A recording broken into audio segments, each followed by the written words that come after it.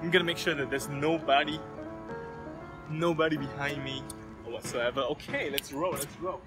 What is up, you guys? Welcome back to Your Average Gents. My name is Evan. So why do you want to cuff your jeans?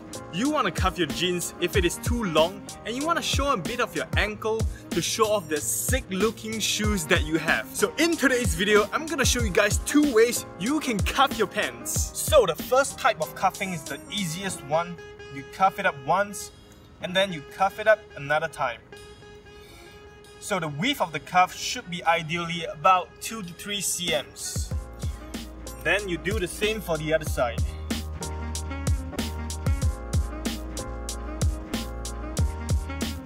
So this is how it looks like after you are done.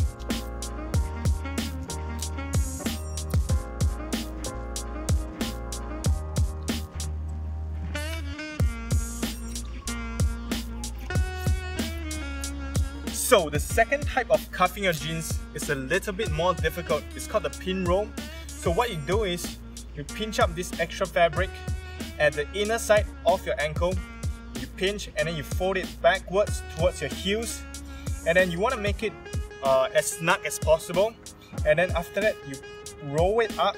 This part is gonna be a little bit difficult, so you just slowly roll all the way around the ankle. And then after this, you roll it up another time, like this. And then after you are done, you're gonna get something like this.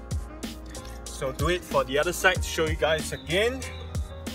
So first, you pinch this, and then you fold it backwards towards your heels, and then roll up all the way around. Take some time. After that, you roll it up one more time.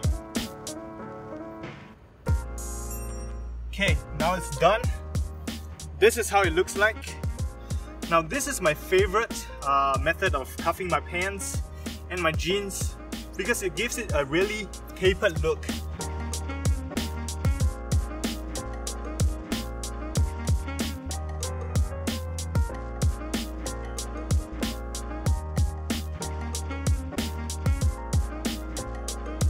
And this is how I normally cuff my jeans. And that's it for today's video. And as always, if you like this video, please make sure to give it a thumbs up and click the subscribe button below. And I will see you guys next week.